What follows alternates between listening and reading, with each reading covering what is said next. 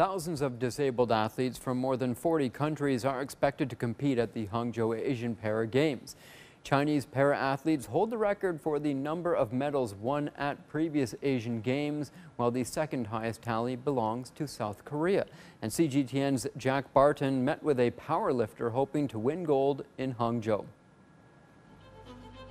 Across South Korea, a group of exceptional athletes is on a journey of strength, resilience and determination.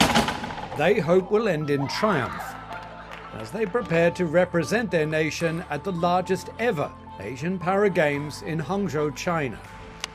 For most, it's been a long journey just to reach this point.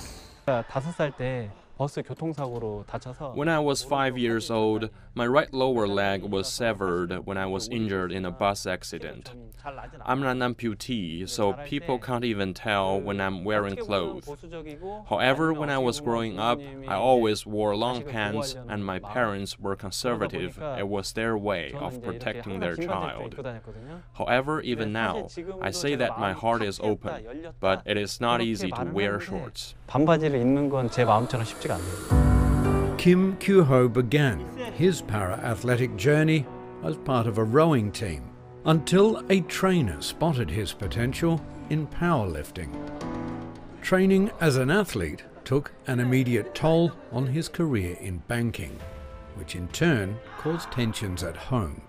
아내하고 약간의 타협이라고 그러나요? So I made a deal with my wife because I said I would not exercise if I didn't win a gold medal in the 2016 competition. I came late after work and trained every single day.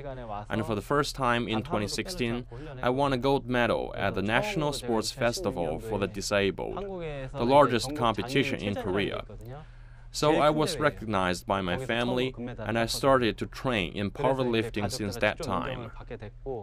그때부터 이제 계속 파워리프팅 쪽으로 훈련을 했는데 Powerlifting is unique to Para Games and also one of its fastest growing sports. So it helps that Kim Kyu-ho's coach is also a former champion.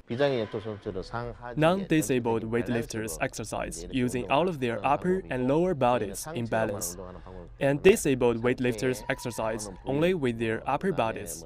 So there is a difference in how to do upper body focused exercises such as the upper body's trigeminal muscles and shoulders.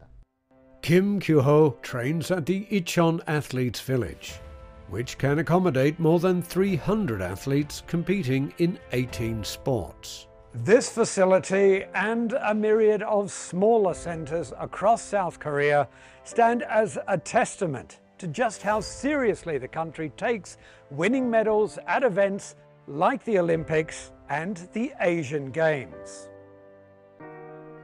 Accommodation at the Athletes Village is simple. It may seem like a Spartan life, but Kim Kyu-ho says he now has the full support of his family and has never been happier. 내 기록을 계속 갱신하는 선수. My goal is to be the lifter who holds the most in my entire physique. In the case of the Hangzhou Asian Para Games, my record stand is on the verge of reaching the top class. 상위 클래스에 지금 올라서기 직전이거든요.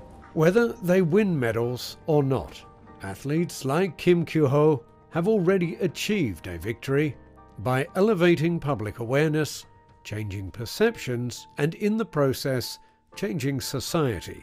Jack Barton, CGTN, Incheon, South Korea.